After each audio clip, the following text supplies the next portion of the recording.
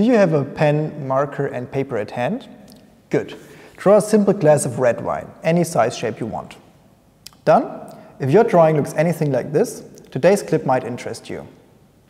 Lines and color fields are very basic building blocks of every drawing or illustration, and this is why we should talk about it. Probably you started drawing the outline first, then filling in the color. And fair enough, the human brain likes structure.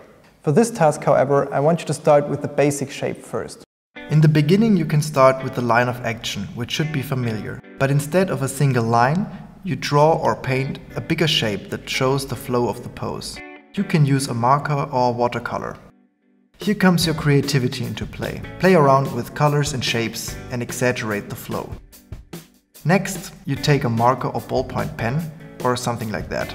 Now follow your intuition and start blind drawing the pose right on top of the drawing you already have. Don't think about it too much. Just draw the parts that you feel work best.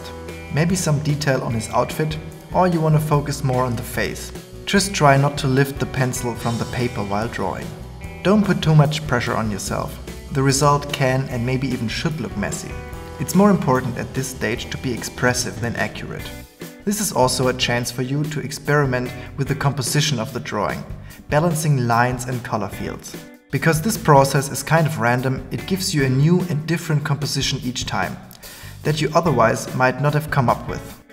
For later drawings, of course, you can look at the paper again and try to be more accurate. But this technique is supposed to give you a new idea about composition.